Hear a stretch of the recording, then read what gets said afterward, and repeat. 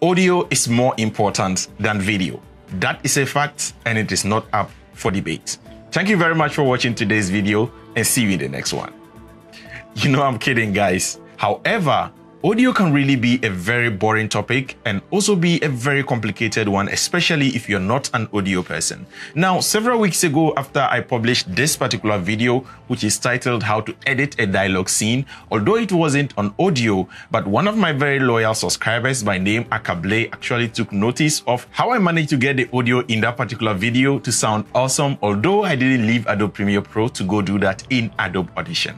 Now, if you're a beginner or if you're just getting into audio, then this video is rightly for you, because we are going to be doing this with the help of Adobe Premiere Pro Essential Audio Panel. So sit back, relax, let's figure this out. Hello guys, and welcome to this channel. On this channel, we take the big Hollywood ideas and we transpose them into smaller ideas so that you, the indie filmmaker out there, can implement in your works. Today, as you already know, we are talking about audio in this particular video. So sit back, relax, let's fire up Adobe Premiere Pro and let's get started with this video. So the version we are using for today's illustration is actually Adobe 2020, and it will of course work in all latest versions of Premiere Pro.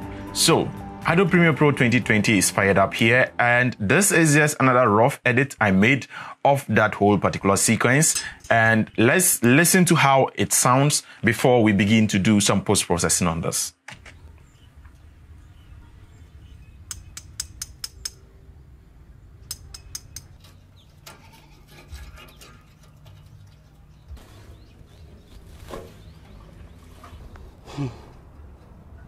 I didn't do it though. You know I can't. You can go and ask everyone who was present or... Will you shut up and never talk about this thing again?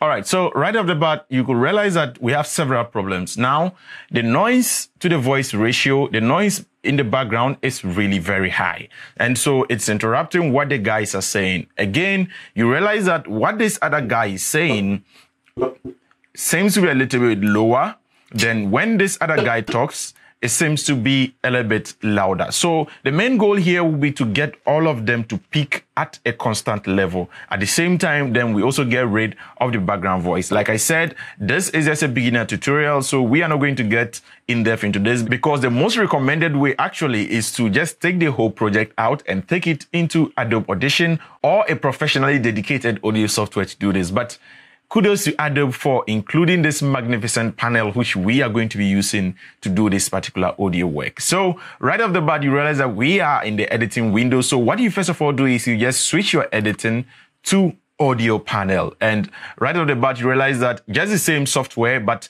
the whole interface has been reconfigured just so that you can have available all the audio options at your disposal. So first of all, what we do is, since we have all this as dialogue, you realize that nothing complicated. We don't have a music layer. So all of this is dialogue. So first of all, I just highlight everything straightforward. And once we are in the audio panel, right over here, you would realize that you can tag the particular audio according to what you want. So we have dialogue. So if it's dialogue, you just tell the software that this is dialogue. If it's music, or if it was music we had overlaid there, we will tell the software that it's music. And if it's sound effects, actually, we will tell it that it's sound effects. And it's just ambience or maybe room tone, we will tell it that it's room tone. So in this case, we want the software to know that we are dealing with dialogue. So let's click on dialogue, and right away you realize that dialogue will be applied to all these audio effects over here, and we are presented with this particular panel. We have loudness, we have repair, you have clarity, and if you also go further, you also have down here the creative panel. So my process, or how I actually achieved, or how I actually worked on this audio, was that first of all, I come to loudness and make sure that I match all the loudness so that this person doesn't start to speak and he sounds louder, and the next person starts to speak and it looks like it's lower. So you have, louder, lower, that kind of thing going on. So the main goal is to get all of this thing to level up. So once we are in the loudness panel, let's click on loudness, and now we say auto match. So just keep an eye over here. You realize that everything has been raised. All the volume has been raised, and everything would be equal. So let's play this and see if that has been the case.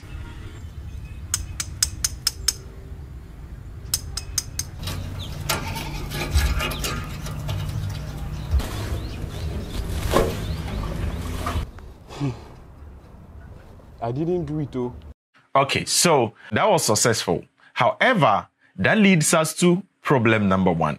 Now, you would realize that once we've normalized everything, even including the background noises or the noise that we don't need in the video, everything has also actually been increased. So it's now time to take out all the various sounds within that particular background. Now, it's recommended that you go through and do this individually for every single clip. But in this case, this is just basic. So what we will just do is that you just go to the repair tab, click on repair, then we click on reduce noise. Now, reduce noise automatically, you realize that it has been applied to all the clips. Now, from my experience, usually if you leave it at a very higher value like this, then it begins to chop into, or let me say, cut into some of the very low frequencies of the voice, which really makes your voice sound very rich. And so the way to go about this is to really reduce this, let's say 0.6, 0.1. It also depends on your noise level or the noise level within that particular audio. So from my experience, I don't really allow it to go very high, just a little. And depending on the clip, we'll now go through individually and adjust the various clips. So let's leave it here and let's play through and see. Already sounding much better. So you realize that most of the background sound is gone. Good. Now, that leads us again to problem number 2. Some selected audios or some of the videos were recorded at different distances. So what happens is that those audios are actually going to be very loud. So what happens is that because there were no dialogues in those particular areas, then we clicked on auto matched. Those same areas, it had to raise all the sound so that everything becomes leveled. Meanwhile, we don't really need it, especially no one is talking there. So in that particular case, we click on that particular clip and make sure we increase the noise reduction ratio for that particular clip so that we cut down the noise drastically. So let's see.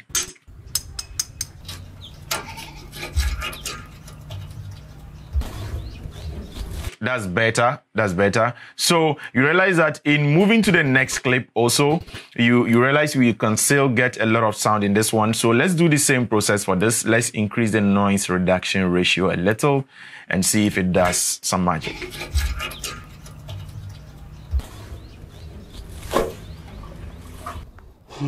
Yeah, so again, some magic has been done. So just listen to the variation. Did you notice the change?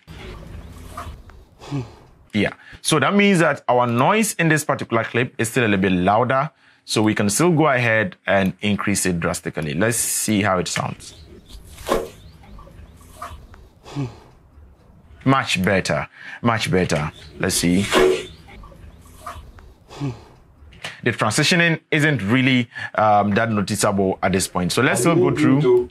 You know I can't. So that means this is perfect. We don't need to reduce the background sounds much more in this one. You can go and ask everyone. This also works. Who was present or... Will you shut up? This also works because the dialogue, so if you look at the pattern, if you have the dialogue well recorded on set, then this becomes very easy. But you'll be faced with a plethora of problems if you didn't record the audio well on set. So guys, take some time, make sure to record the audio very well. So let's continue with this. And never talk about this thing again. But I'm totally innocent. Okay, so this still works, but we can hear a little bit of some car horns, people honking and all that. So let's increase this a little. And never talk about this thing again.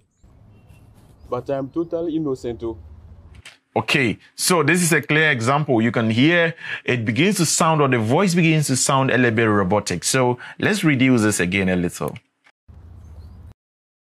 Okay. But I'm totally innocent. Much better.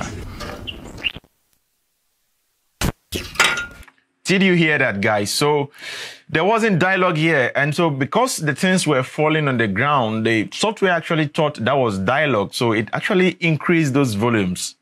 Just listen to it again. That is damn crazy, guys. So right off the bat, let's go ahead to increase the noise reduction.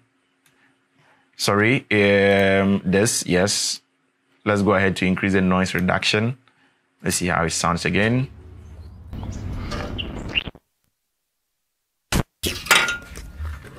All right. That's still bad. But naturally, there was a little bit of a problem with the recording of that side. And the transitioning here might be a little bit of a challenge.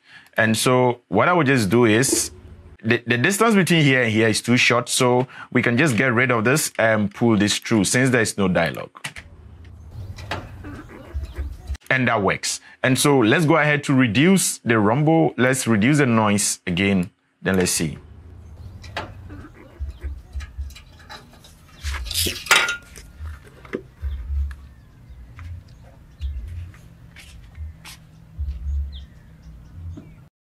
And that is it, guys. So now straight away, we have everything leveled and everything sounds very nice. So the next step, or what I do again, is I highlight everything and I go through and make sure that I add or exaggerate the quality of the mic. How do I exaggerate the quality of the mic? So I leave the repair side and I come to clarity, because clarity is so important, because they have to hear what your characters are saying. So let's click on clarity and let's click on dynamics.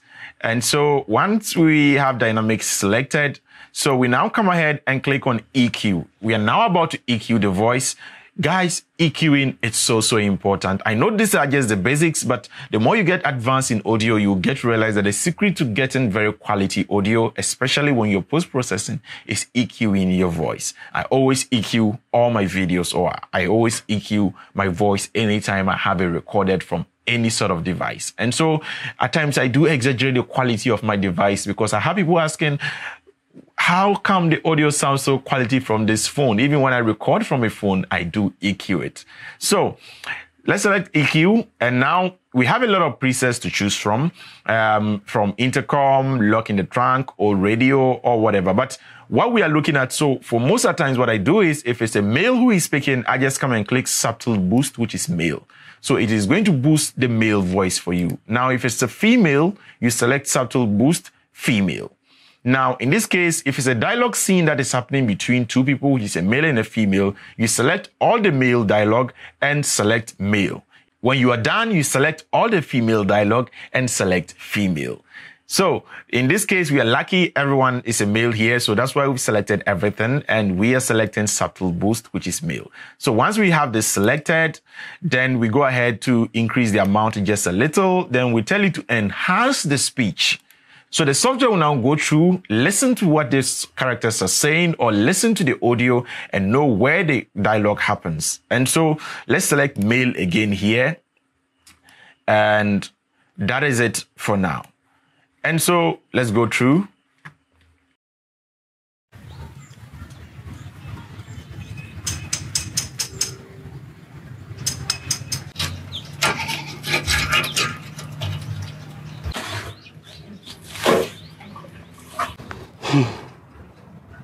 I didn't do it, though. You know I can't. You can go and ask everyone who was present or... Will you shut up and never talk about this thing again? But I'm totally innocent, though.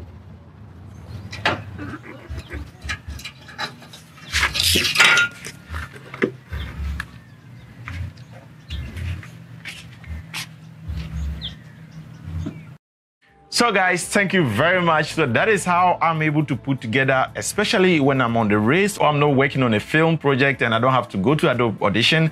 This is how quick I put together audio. Like I said, this is just the beginning, and it's meant for you, the beginners out there, or people who are just getting started in audio. That is what you can actually do with the Essential Sound Panel in Adobe Premiere Pro. Guys, I don't know about you, but it has never been exciting to work on sound or to touch on audio, because Essential Sound Panel is so great and comes to your rescue anytime you want to get things like this processed very quickly. It's with me, OBL Jr. here, right here on the African Maze channel. Guys, if you got a ton of information out of this video, kindly click on the like button so that a lot of people can get to see this video on YouTube. Guys, if you have any further questions, don't hesitate to ask in the comment section below, or you can also find me on Instagram at OBL_Jr. You can DM me your questions and I will gladly respond to every single one of your messages. Guys, until next time, as always, keep practicing filmmaking. Peace out.